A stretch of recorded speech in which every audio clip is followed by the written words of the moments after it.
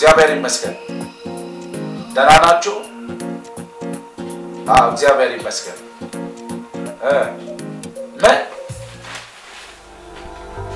ቤቱ በመንገድ ምክንያት ፈርሷል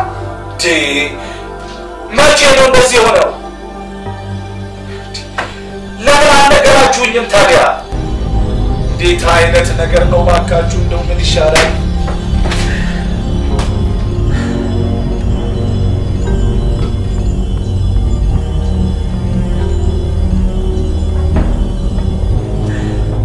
ቤቱ በመንገድ ምክንያት ፈረሰ እግዚአብሔር ሆይ ምን ነው ምን አልኩ እንደዚህ አይነት ዱብዳ በላይ ላይ የሚወርድብኝ ምንድነው በደሌ እኔ እኮ ግራ ነው የገባኝ አንዱን አለኩ ስላሉ ምንድነው ደናራችሁ እንዴት ነው ታጡ መርከብ ሰላም አሉ እንዴት ነው ደናራው ሰላም አሉ ምን ሰላም አለ ብለህ ነው አልገባኝም ምን ነው ደና አይደለም እንዴ አሁን በስልክ ደውለው እኮ በመንገድ ስራ ምክንያት ቤት ፈርሷል እኮ ነው ምን ቆየ እንዴ ወይስ ዛሬ ነው ይሄ ነገር ይሆን ትላንትና አሁን በስልክ እኮ ነው ትላንትና በመንገድ ስራ ምክንያት ቤት ፈርሷል ብለው ደወሉልኝ አሁን ገና መንገዳቸው ነው ይሄ ይወሉት አቶ መርከብ ይሄ ቀጥተኛ የሆነ የሰይጣን አሰራር በጣም የሚገርመው እኮ ደግሞ ይሄ ብቻ አይደለም ትላንትናም ደግሞ እኮ ትላንትና ወንድም ዳንኤልን ታውቀዋለህ አይደል እቤት መጥቶ እንጸልይ ብሎ ለልጄ ለምሪዳ ለመጸለይ በዛው አስታኮ እቤቱ ውስጥ እርማል እኔ እኮ ግራ ጭንቅላቴን ይፈነዳ ነው እኮ እንዴ መኪና ቤት እንደገና ልጄ ምን ግራ ነው የተጋባሁት እኮ እንደምዝራ ይወሉት አቶ መርከብ አዳምጡ የእርሶን የዋህነት ባህሪ እያየ ሰይጣንን መልካም በሚመስሉ ሰዎች እየተጠቀመ ነገሮችን ለማበላሸት ከመድጋት ወደ ኋላ እንደማይል ይሄን የሚወቁ ሰይጣን ደግሞ በዚህ ጊዜ ከበማያምኑ ሰዎች መዋጋቱን አቁሙ ቅዱሳን በሚመስሉ ሰዎች ነው የክርስቲያኖችን የንጹሃን ሰዎችን ህይወት የሚያበላሽ ለማንኛውም እግዚአብሔር ነገሮችን እንደሚያፈርስ እኔ 100% አምናለሁ እንጸልይ አሜን እንጸልይ ኦ እግዚአብሔር አምላካችን አንተ ድንቅ ነህ ጌታ ሆይ በጌታ በኢየሱስ ክርስቶስ ስም አንተ በታላቅ ነው እግዚአብሔር ሆይ አሜን እግዚአብሔር ሆይ አሜን እግዚአብሔር እግዚአብሔር በባዳን ክንድህ እንድትገለጥ እግዚአብሔር አምላክ እግዚአብሔር ሆይ እስራኤልን ባዳንክበት እግዚአብሔር እግዚአብሔር እስከ ዛሬ ረዳህን እግዚአብሔር አረ ድረስ እግዚአብሔር አረ ፍረደኝ እግዚአብሔር አረ እባክህ እግዚአብሔር ወዴት ነህ ሁለት አፌር ለእግዚአብሔር ወዴት ነህ አረ ውረድ እግዚአብሔር ሆይ ተመልከት የሰራዊት አምላክ እግዚአብሔር እንዲህ ይላል ልጄ ሆይ ይሎታል ቅዱሱ የእግዚአብሔር የክብር መንፈስ ስለምን ተናወጥ በእውኑ የተናገርኩትን ቃል አላደርግምን ይሎታል እግዚአብሔር ልጄ ሆይ ግራ እንዳጋቡ ተመለከቱ ግራና ቀኝ በመሆን ፋታ እንዳሳጡ በብዙ አቅጣጫ እንደተቀቡበት ተመለከቱ የዋህነትህን አዩ ስለ ስሜ ስል ከማደሬ ለቀው ይሎታል ቅዱስ እንዲህ ይሎታል እግዚአብሔር የተናገርኩትን ቃል ፈጽማለሁ አሜን የተናገርኩት ቃል ካፌ ወጥቷልና አደርገዋለሁ አሜን አትፍራ አትናወጥ ሁሉ ጊዜ እኔን ብቻ ተመልከት እኔ ሁለት አፍ የለኝም ይላል ቅዱስ የእግዚአብሔር አሜን አንድ ቃል አለኝ እሱን እናገራለሁ ያ መልካም ነው በህይወት ሲፈጸም ታያለህ ዛሬ ሁሉን ነገር ጠላት አበላሸ እኔ ግን እንደገና አምላክ ነኝ ሁሉን አዲስ አደርጋለሁ ይላል የእግዚአብሔር የክብር መንፈስ አሜን አሜን ቅዱስ የእግዚአብሔር መንፈስ አትናወጥ ጌታ እንደዚህ ያሳየኛል በድርጅቶት ላይ ጠላት የዘራውን ክፉ ዘር እግዚአብሔር ግን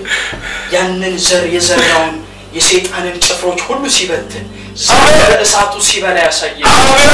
አሜን ጌታ ምንድነው ብዬ ስጠይቅ እግዚአብሔር እንዲህ አለኝ ጠላት በህይወታቸው በተደበቀ በኑሮት ላይ በብዙ አቅጣጫ በመስሪያ ቤቶት ላይ የሰራውን ስራ ሁሉ እኔ አፈረስኩ አለኝ አሜን አሜን ጌታ እግዚአብሔር አሜን አሜን አሜን አሜን አትዋረድምና አትደንግጥ አታፍርምና አትፍራ ይልሃል ቅዱስ የእግዚአብሔር አሜን ጌታ አሜን ኃይልህን አድሳለሁ ይልሃል አሜን እኔ እስከ ሽምግልና ድረስ እሸከምሃለሁ እግዚአብሔር አሜን ሃሌሉያ አመሰግናለሁ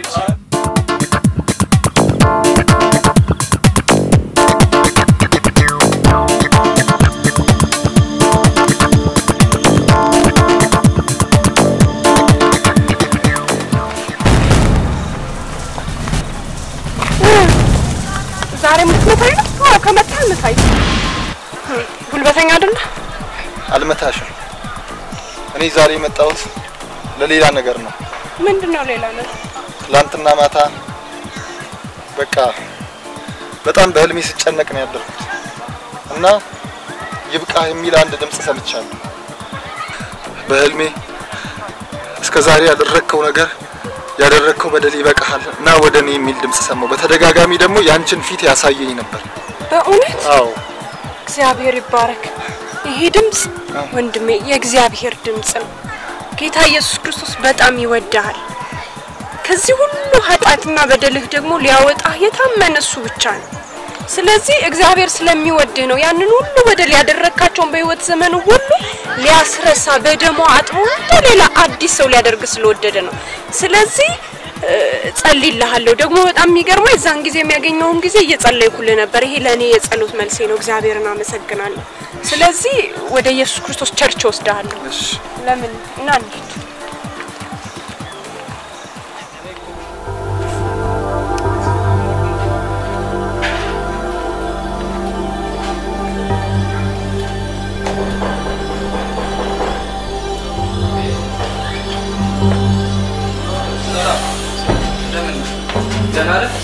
ቤቴን ማናሳይ አይ ቅዱሳንን ጠይቄ ነበር የመጣው አይ ጥሩ ነው አሜን እንደዚህ ወገኖችን መጠየቅ የመሰለ ደግሞ ትልቅ ነገር የለም አየት ከእግዚአብሔርም ደግሞ ከእንደዚህ አይነት ነገር ነው ሰዎችን ወደ ትልቅ ደረጃ የሚያደርሰው ትንሽነትን የማያውቅ ሰው ትልቅ መሆን አይችልም ገብቷል በዳዲስ አንሄድ በእግራችን መቆም አልቻለም አይደል እንዴ እግዚአብሔር ከትንሽነት ጀምሮ ነው ሰዎችን ማሳደግ የሚችለው ገርማል እግዚአብሔርን ቃል ባለማወቅ ወደ ብዙ ስህተት ይገባሉ ምናልባት ቸርች ውስጥ አይተህ እንደሆነ ከሌ እንደዚህ ሆነ የሚባለው ነገር ይሄ ነው ገብቷል ግን አንተን እግዚአብሔር በእንደዚህ አይነት አቅጣጫ በእውነት ቅዱሳንን ለመጎብኘት ከተላለቀ አገልጋዮች ዘንድ ለመማር ራስን ዝቅ ለማድረግ እንዲህ አይነት መንፈስን በመስጠቱ እግዚአብሔር ላንተ ልታመሰግነው ይገባል ትልቅ ነገር ነው እንደዚህም ተደርጎ ነው ደግሞ የሚታደገው ያም ያደግነው እንደዚህ እኔ ግን ዛሬ መጣሁት ለአንድ እውነት ነው ስጸልይ እግዚአብሔር ስለ አንተ አንድ ቃል ሰጥቶኛል እሱን ቃል አንብቤል ከዛም በኋላ ወደ መጣሁበት ዓላማ በገባ ደስ ይለኛል ሐሳቡ ያለው በዚህ በመሳፍንት ምዕራፍ 17 ቁጥር 9 ላይ ነው ሚካም ከወዴት መጣ አለው እርሱም ከቤተልሔም ይሁዳ የሆኑ ሌዊ ነኝ አለ የምቀመጥበት ስፍራ ለመሻት ይሄዳለው አለ ሚካም ከእኔ ዘንድ ተቀመጥ አባትም ካህንም ሆነ እኔም ልብሶችን ምግቦችን በእያመቱ 10 ብር እሰጣለሁ አለ እና አንተ አቶ መርከብ ቤት የምትገኘው አቶ መርከብ ቤትም የምትመላለሰው አቶ መርከብ እንደሚሰፍርልህ በወር 500 ብር እንደሚሰጥ ከዚህ ነገር የተነሳ ደግሞ ለአቶ መርከብ ድርጅትና አንዳንድ ማንነት ትንቢቶች እንደምታመጣ ሰምቻለሁ ይህ ደግሞ የእግዚአብሔር ሐሳብ አይደለም እግዚአብሔር አንተን ለዚህ እውነት ሲጠራ ሰዎችን ከክፋትና ከአመጽ እግዚአብሔር ከሌለበት ጎዳና መልሰ ወደ እግዚአብሔር ሐሳብና ወደ እግዚአብሔር መንገድ እንድታቀና ሆኖ ሳለ አንተ ግን ለእንጀራና ለሚበላ ነገር ብለ የእግዚአብሔርን እውነት ረግጠና ጥለ ለእንጀራ ስትል ሰዎችን ከእግዚአብሔር ሐሳብ መመለስ አቆመ ሰዎች ባሉበት ስፍራ ከእግዚአብሔር ጋር ህይወታቸው ተጣልቶ እንዲኖሩ ያደረክ እግዚአብሔር የሌለበትን ሐሳቦችና መልእክቶችን እያመጣ ሰውን እየጎዳ እንዳለ የእግዚአብሔር እውነት አስታውቆኛል ዛሬ እግዚአብሔር እንድትመለስ መንገድን እንድትሰልል ወደ ቀደመችው ስፍራና ቦታ እንድትመጣ እግዚአብሔር ይፈልጋል ቆይ እንዲ ቆይ ሄጄ ቤታቸው ማገልገሉ ክፋቱ ቆይ ምንድነው ክፋት የለው ታዲያ ቆይ ምንድነው ችግሩ እሺ እግዚአብሔር ግን ዓላማ ግን ኃጢአተኛው ከመንገዱ ተመልሶ ወደ እግዚአብሔር ሐሳብ እንዲመለስ የእግዚአብሔር ፈቃድ አንተ ግን ይሄን እያደረግ አይደለም ለምትወስደው ገንዘብ ብለ ሰውየው በሐሰት እየደለልክ እስከዛሬ ሰውየው ከእግዚአብሔር ጎዳና አቆለልካቸው ሰውየው ራሳቸው ጻድቅ እያደረጉ ቆሙ እግዚአብሔር ግን ዛሬ በንስሐ እንድትመለስ በሳቸው ፊት ራስን እንድትገልጥ እግዚአብሔር ይፈልጋል አደርጋለሁ እሱ በቃ ግን እኮ ምን ላድርገው እኔ ስራ የለኝም ቢያንስ በእንደዚህ አይነት ነገር ራሴን እንኳን ካላስተዳደርኩ ቆይ ከየት ስራ ማግኘት ይችላሉ ስታስበው የብዙ ሰዎች ሐሳብ ነው ግን እግዚአብሔር አንተ ለአገልግሎት ሲጠራ አንተን ታምኖ ሳይሆን ራሱን ታምኖ ነው እግዚአብሔር ጸጋውን የሰጠ ለገንዘብ ብለህ እንድታውለው ሳይሆን ለእግዚአብሔር ክብር እንድታውለው እሺ በቃ ስለዚህ እንሂድ አንተም እሳቸው በእግዚአብሔር ፊት ንስሐ ግቡ እግዚአብሔር ያንተንም የእሳቸውንም ታሪክ ይለውጣል እሺ በቃ እንሂድ እኔ እስማማለሁ እሺ ልብስ ምናምን ደግሞ ችግር የለም እሺ አመሰግናለሁ ችግር እኔም ያላሳዘንሁትን የጻድቁን ልብ በውሸት አሳዝናችኋልና በሕይወት ይኖር ዘንድ ከክፉ መንገድ እንዳይመለስ የኃጢአተኛውን እጅ አበርትታችኋልና ስለዚህ ከንቱ ራእይ ከእንግዲህ አታዩም ሟርትንም አታሟርቱም ሕዝቤንም ከእጃችሁ አድናለሁ እኔም እግዚአብሔር እንደሆንኩ ታውቃላችሁ ትንቢተ ሕዝቅኤል ምዕራፍ 13 22-23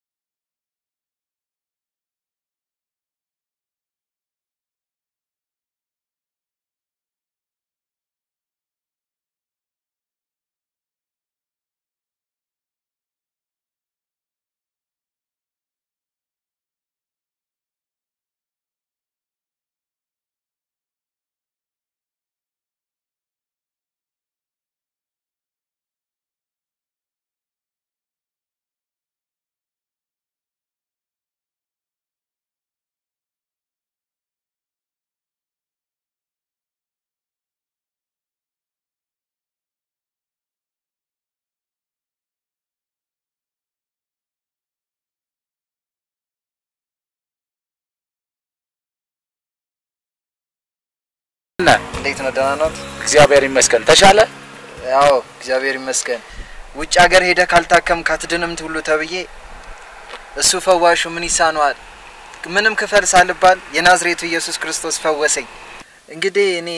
በርግጥ እግዚአብሔር ያውቃል እሱ እኔ አውቄ አይደለም ያው መቼም ያንን የመሰለ አይሱዙ ምንም ማረጋ ያው መኪናና አደጋ እንግዲህ ደግሞ አይተጣጡም እግዚአብሔር እኔን ራሱ እንዴት እንዳተረፈኝ እኔ አላውቅም ግን ከዚህ በኋላ እንደዚህ አይነት ስራ ላልሰራ ነው ወደ ኋላ አላልመለስ ምያለሁ እኔ አሁን ስራዬም አገልግሎቴም ተቀይሯል አሁን እኔ የምለው ያው እንግዲህ ምናልባት ፈቃደኛ ከሆኑ እርሶ ጋር ትንሽ የተረፈችኝ የሁለት ወር ደሞዝ አለችኝ ፈቃደኛ ከሆኑ እንዲሰጡኝ ነው አይ የለኝም ካሉን ደግሞ ምንም ችግር የለም አረ በጭራሽ እኔ የማንንም ገንዘብ እንዲቀርብኝ አልፈልግም ይሄው እሺ እግዚአብሔር ይስጥልኝ እግዚአብሔር ካንተ ጋር ይሁን አሜን በርታዩ እግዚአብሔር ይስጥልኝ በጣም አመሰግናለሁ ፊናንሶች አሉ እንዴ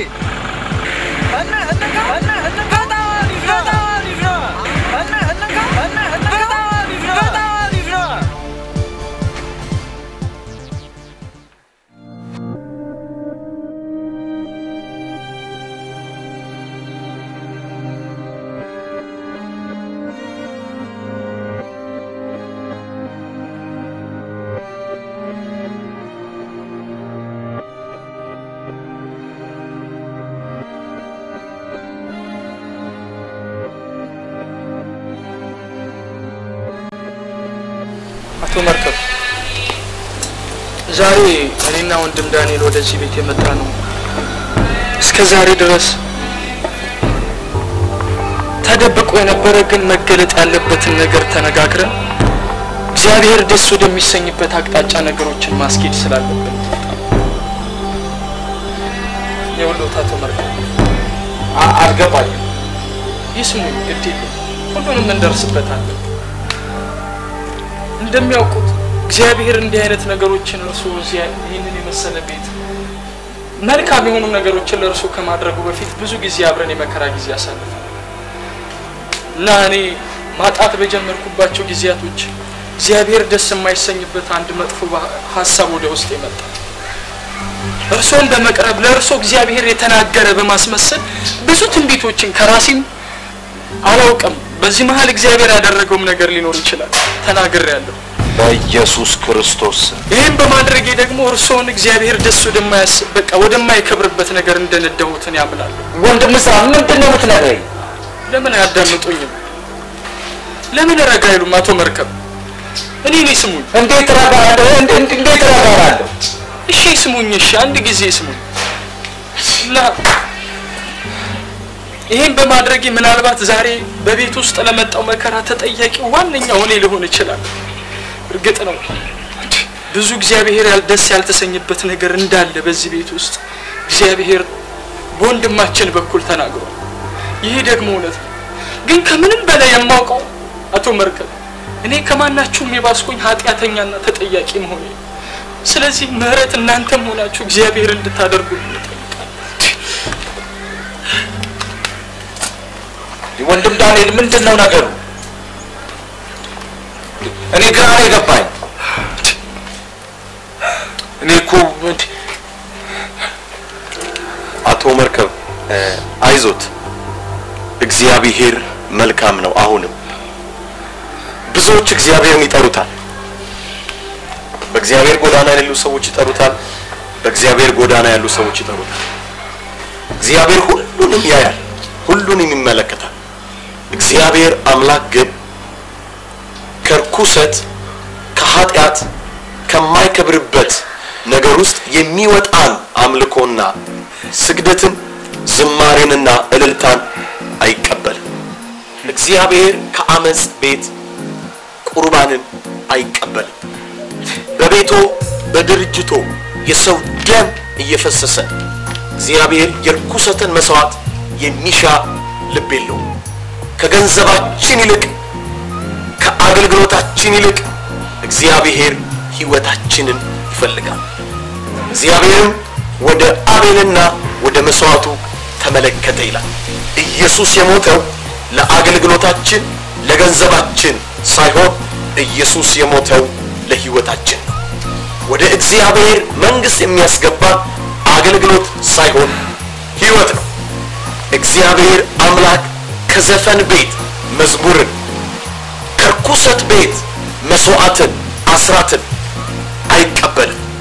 ዛሬም ቀን አለ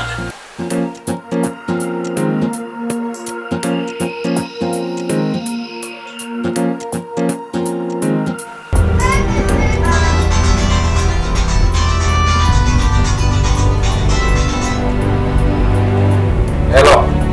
አቶ መርከብ ጤና ይስጥልኝ እግዚአብሔር ይመስገን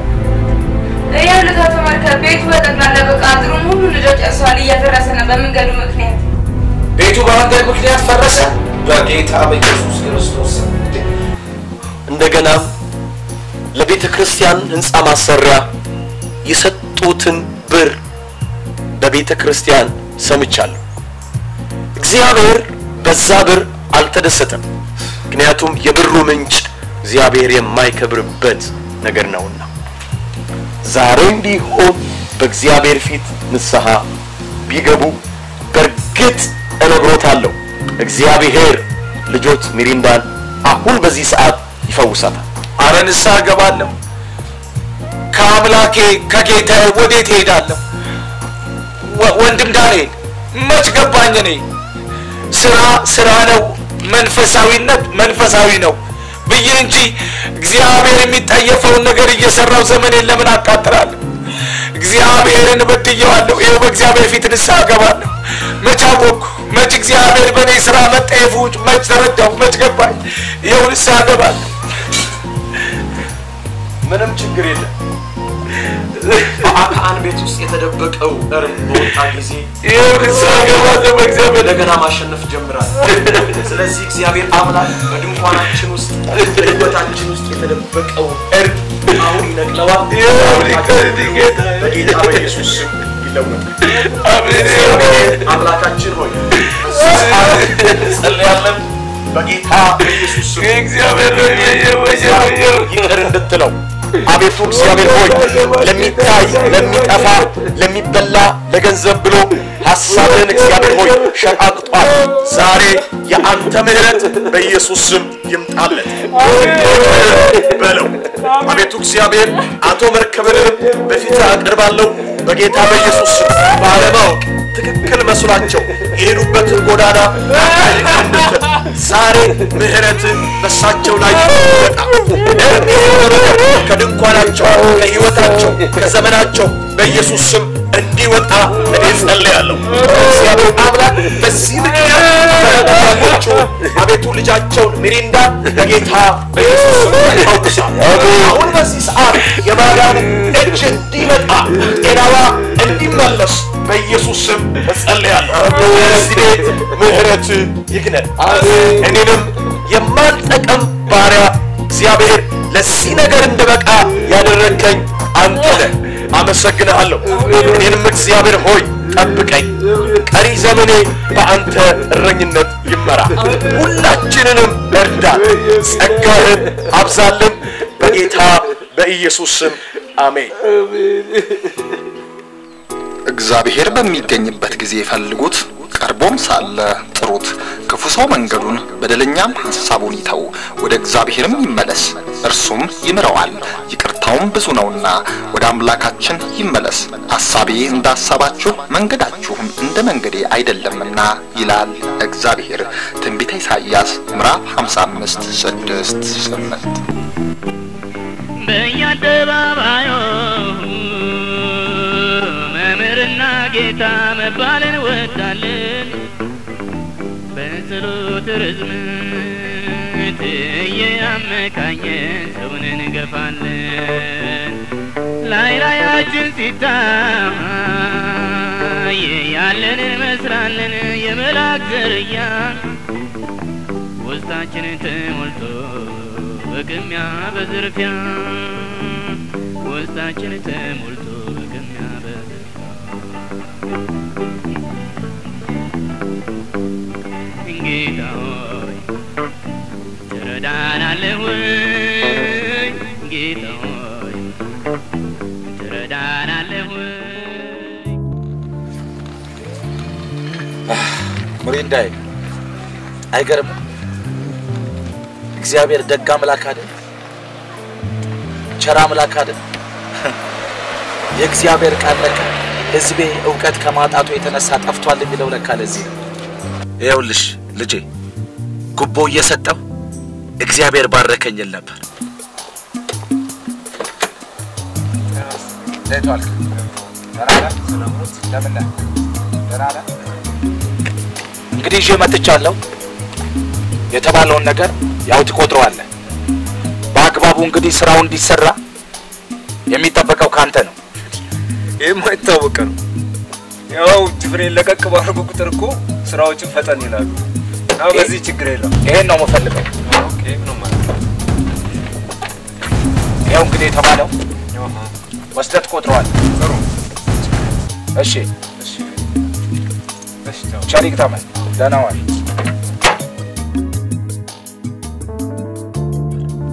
ኮንትሮባንድ ንግድ እያስነገድኩ በቡና ቤት የሚመጣውን ገንዘብ ለእግዚአብሔር አስራት አወጣ ነበር። ምን ያህል እግዚአብሔርን እንደቀለድኩበት አስቢ። እግዚአብሔር ግን የርህራሄ አባት ስለሆነ ለሚመለሱ የሚመለስ አምላክ ስለሆነ እግዚአብሔር አምላክ ምህረት አድርጎ ዛሬ ደረስኩበት ደረጃ ደረስኩ። አየሽ ልጄ አንቺንም ልጄን ከሞት እግዚአብሔር ታደገልኝ። ስለዚህ ከዚህ በኋላ ያለውን ህይወታችንን እግዚአብሔርን በመፍራት በመንቀጥቀል እንኖርለት ይገባል። ያው እንደምታውቂ ደግሞ ቡና ቤታችንን እግዚአብሔር ዘጋው። ቡና ቤታችንን ወደ ኬክ ቤት ለወጠ። ሀብታችንን እግዚአብሔር መለሰን። ለምን? ለሚመለሱ የሚመለስ እግዚአብሔር ስለሆነ። ስለዚህ እኔ ልጅ አሁን የምመክርሽን ነገር ስሚ። ከኛ ለትከኔ ልትማሪ ከኔ ከአባትሽ ልትማሪ ይገባሻል። ስለዚህ ይሄንን የወጣትነት እድሜሽን በጽድቅና በቅድስና እየፈራሽና እየተንቀጠቀጥሽ ልትኖሪለት ይገባል። እግዚአብሔር አብዝቶ ይባርክሽ። ተባረክ። እሺ ጦር ሜዳ ሊዘመት ጉዞ ተጀምሮ ዱካ እንዳይከተል ከጠላት ተሰውሮ ጽድቅ ከአመስ ጋር ሊጋፈጥ ከፍልሚያ ተሸሽጎ ኃጢያት ከክርስትና ጉያ እንዲወቃቀሱ ካውድማ እንደቆሙ የየፊናቸውን ክርክር ሲያሰሙ ንጽህና ነይ ባይ ለችሎት ሲያስረዳ አጅሬ ኮነኔ መንተክተክ ጀምሮ በሳቅ ሊፈነዳ ምን ያስገለፍጣል ተነክቶ ነው አብዶ እንደ ጀግና የሚስቅ ከገሃነም ወርዶ መንተክተክ አባርቶ ጉረኒ እንዲህ አለ እኔ ሲኦል ወርድ ለይቶልኝ የለ አለ እንጂ አንተ ጠፍቶ ቀኝ ግራ አዳብለ የምትጓዝ ተቃራኒ ስራ በዚህ ለአምላክህ ለቤቱ ስትቀና በጓዳህ በስውር ለከኔ ነህና ነፍሳትን ልጠራ በብርሃን ስትወጣ በሌሊት መሰዊያህ እግዚአብሔር ሲቆጣ ለምን አልገረማል ስቀብህኒ እግሮች የተለያዩ ቦታ ቆመ ሳይባይ ማርና እሬት በኮሮጆ አለ ቀን ሰዋን ተጋድኖ ለሊት ተገደለ አረል ሳቅ እንጂ ሳቅ አንጀቴ ገብቶ በማለዳ አትርፎ በውድቅት ተበልቶ ጌታችሁ ለናንተ አምኖ መክሊት ሰጥቶ ትርፍ ባጣ እንኳን ዋናውንም አጥቶ እኔስ ስቃለው ጥርሴ ደስታን አይጣ በጽድቅና ኃጢአት ዛፍ ላይ እግርህ ሲወጥ በቤትህ መሰዊያ መንደዱ ቀጠለ በሳሎን የጽድቁ ጓዳ ርኩሰታለ ሞኙ ጻድቅ መሳይ አንድ ነገር ስማ አምላክ አይታረዝ አይራብ አይጠማ አብረህ ብትሰራ ገንዘቡን አንተ ጉዳዩ የነፍስ እንጂ አዱኛል ተራቆታ ብሎ ተንተክትኮ ከልቡ ሳቅስቆ መንገዱን ቀጠለ በጻድቁ ተሳልቆ እናም ወገኔ ሆይ ክርስትና ሁለት ቤት ተረግጦ አልሆነ ከገንዘብህ ይልቅ ሕይወትህ በዳነ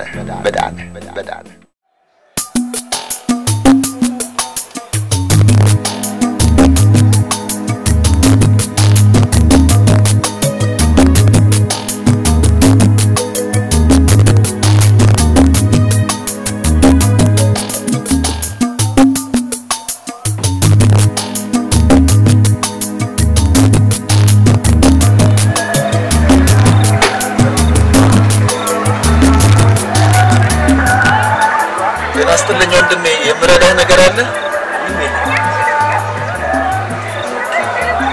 ይኸውልህ ለዚህ አካባቢ ላይ ነው ሰፈሬ እና በዚህ አካባቢ ደግሞ ያው ለሰዎች የመዳንን መንገድ እየተናገርን ያለ ነው አየህ ምናልባት በስራ ላይ ሆነ ላይ መች ይችላል አየህ ሰው እየበላና እየጠጣ አንድ ቀን የዚች ምድር ነገር ያከትማል እናም በዛን ጊዜ ሰው ህይወቱን የሚያተርፍበት ኢየሱስ ክርስቶስን አምኖ ሲገኝ ብቻ ነው እና ይሄን የምስራች እየተናገርን ነው ለሰዎች እና ወዳጂ ጌታን የምታውቅ ከሆነ መልካም ነው የማታውቅ ከሆነ ግን ይሄን የምስራች ልነግርህ ፈልጌ ነው እስቲ ባክ ዘርበልኝ መኪና ቃጠለኝ አይቀር የቢል ሰዓት ይሰብክልኛል እንደዚህ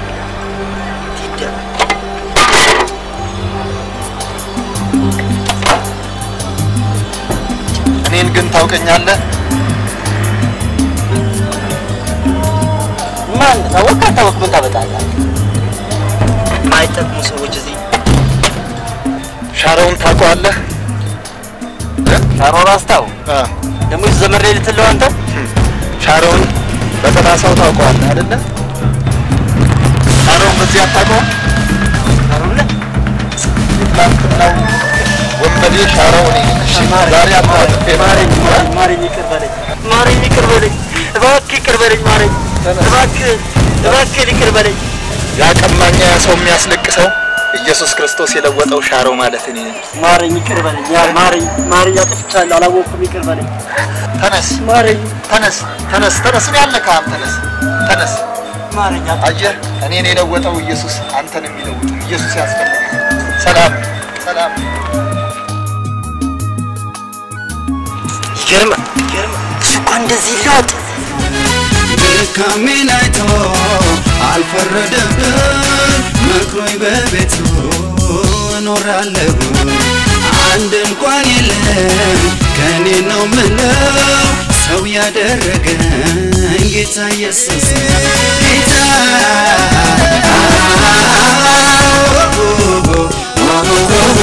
ለኔ የደረሰው ጌታ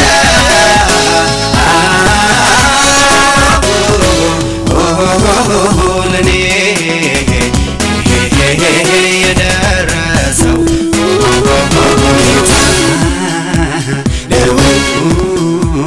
ለኔ